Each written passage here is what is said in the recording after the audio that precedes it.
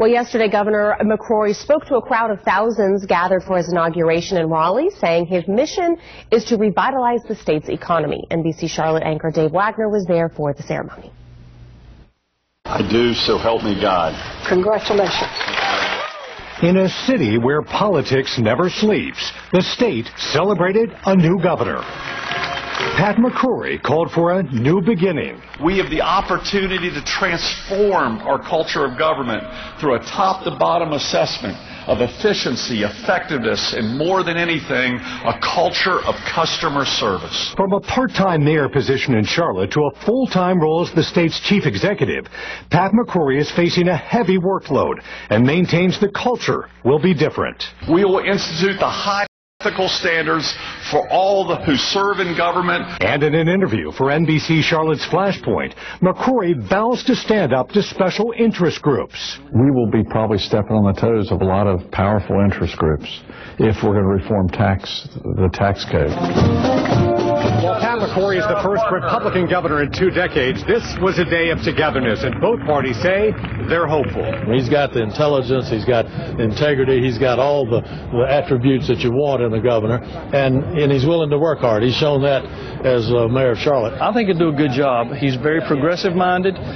He's committed to education. He understands the connection between the workforce and creating jobs. Now we've got a governor who embraces a lot of things we'd like to see done, and we're going to be able to do everything we can to help support them. What will be the first priorities from a legislative standpoint?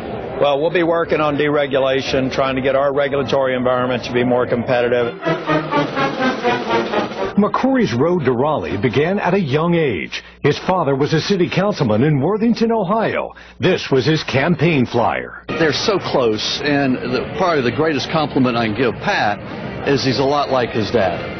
And I have the highest respect for my dad, and as a result, the utmost respect for my brother Pat as well. Roland Mac McCrory was also an engineer and created a starting device for an engine. 50 years later, his son became North Carolina's governor. I proudly stand here today and thank my parents. With 3 rows of relatives watching, McCrory's love of family is not in question. Her picture. His direction for North Carolina is something Democrats watch with caution. McCrory attended the swearing-in of the General Assembly this week, and then this Republican governor attended the Democratic caucus meeting. But I think it's going to be interesting to see how his administration tackles some of the challenging issues that we are facing with this state. I think you're going to see a positive change. You're going to see a lot of working together and trying to do what we think is right to put North Carolina back on a great trajectory. As the parade and honeymoon come to an end, this son of a city councilman is faced with starting a new engine and a new era for North Carolina. In Raleigh, Dave